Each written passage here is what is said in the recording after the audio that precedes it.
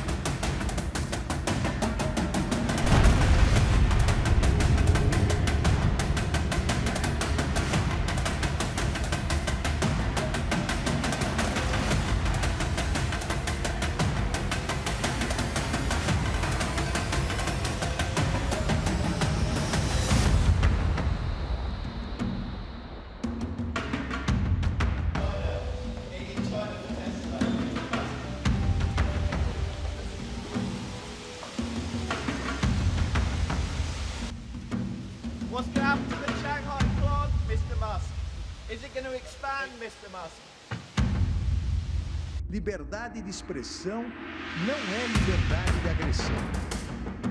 Liberdade de expressão não é liberdade de destruição da democracia, de destruição das instituições.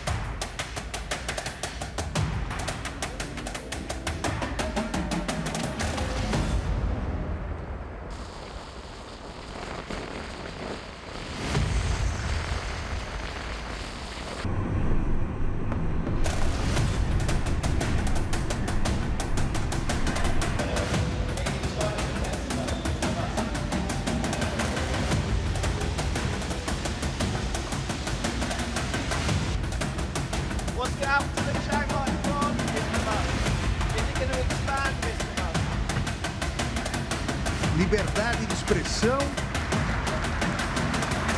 não é liberdade. Beleza.